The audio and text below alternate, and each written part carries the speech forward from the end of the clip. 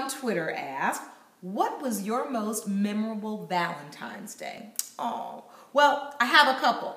My first was when my husband asked me to marry him. That was on Valentine's Day, I think maybe 2008, I want to say.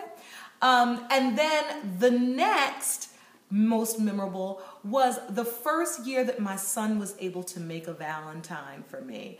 And I just, as a person that always looked forward to being a mother, I couldn't wait until that moment where my child would make the little Valentine at school and bring it home.